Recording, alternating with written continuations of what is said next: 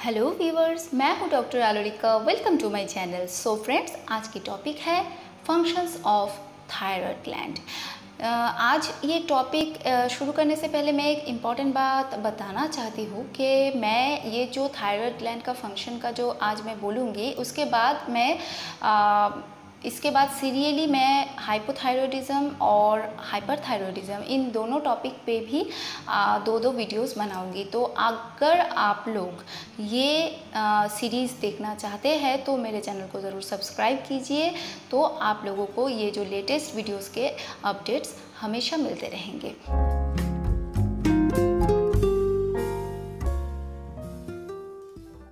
So talk about the functions of the thyroid gland. ये जो thyroid gland है हमारे बॉडी में, ये एक बहुत ही इम्पॉर्टेंट हार्मोन सिक्रेटिंग ग्लैंड है। ये हमारे यहाँ नेक में यहाँ पे एक बटरफ्लाई शेप में ये यहाँ पे सिचुएटेड है।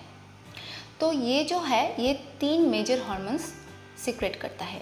एक है T3, एक है T4 और थायरोक्सिन एंड कैल्सिटोनिन। ये मेजर 3 हार्मोन्स। इनमें मेजर हार्मोन्स 2 है, T3 एंड T4। ये 2 हार्मोन्स हमारे बॉडी के सभी फंक्शंस को मेंटेन करती है। हमारी बॉडी की ग्रोथ, मेटाबॉलिज्म, एवरीथिंग इन दोनों हार्मोन्स से ही मेंटेन होती है। So without this 2 hormones all the functions of the body will be disturbed and hampered.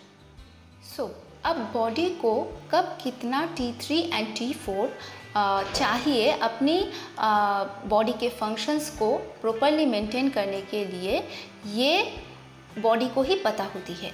तो बॉडी को कंट्रोल करती है ब्रेन, एंड ब्रेन में जो पिट्यूटरी ग्लैंड है वहाँ से एक हार्मोन सिक्रेट होता है, वो है TSH, थायराइड स्टिमुलेटिंग हार्मोन, जो कि थायराइड ग्लैंड को स्टिमुलेट करता है to produce certain amount of T3 and T4 to regulate the bodies normal function. सीधी बात है, जब बॉडी में थायराइड हार्मोन्स की ज़रूरत है then pituitary releases TSH and उसे बोलता है कि जाओ जाके। TSH क्या करता है? थायराइड ग्लैंड को बोलता है, ओ भाई उठो, अपना काम करो।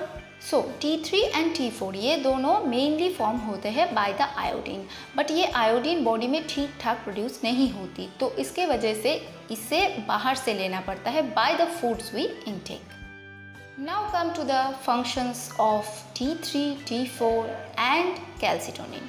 सो कैल्सिटोनिन का ही फंक्शन मैं पहले बोलती हूँ। कैल्सिटोनिन का फंक्शन यही है कि ये हमारी बॉडी में जो बोन्स है यानी जो हड्डी है उसकी ग्रोथ एंड मेटाबॉलिज्म में हेल्प करती है। T3 एंड T4 इन दोनों का क्या फंक्शंस है? ये तो बहुत ही इम्पॉर्टेंट है।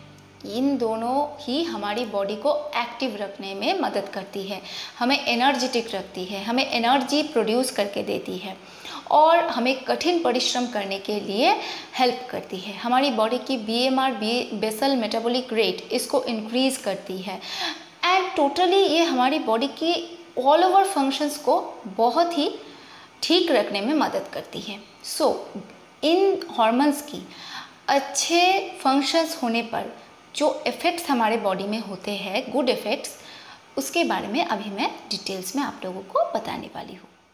सो नंबर 1 है बच्चों की दिमागी विकास और उनकी ग्रोथ की इम्प्रूवमेंट, और नंबर 2 है जैसे हम बहुत हार्ड वर्क कर पाते हैं।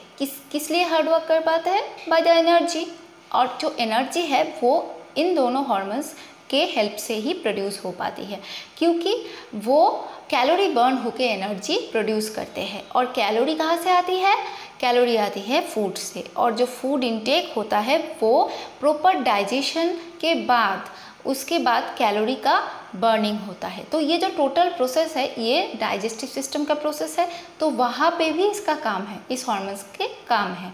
तो in total it maintains your bodies stability. Now body की जो टेम्परेचर है हमारी शरीर की तापमात्रा को भी संतुलित रखता है। हमें हमारी शरीर की जो नॉर्मली जो गर्माहट है उसको ये मेंटेन रखता है by the energy it produces. And यहाँ पे जो नर्वस सिस्टम जो है हमारी बॉडी में उसको भी ये बहुत इम्प्रूव करता है, और उसकी रिजल्ट है good memory power and concentration.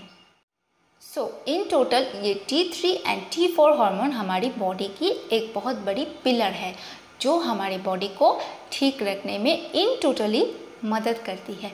So friends, यही थी मेरी आज की informative video about the functions of the thyroid gland. सो इसके बाद मैंने आपको पहले ही बताया है आएगी hypothyroidism and hyperthyroidism. So please wait and of course share with your friends and please like the video if you liked it.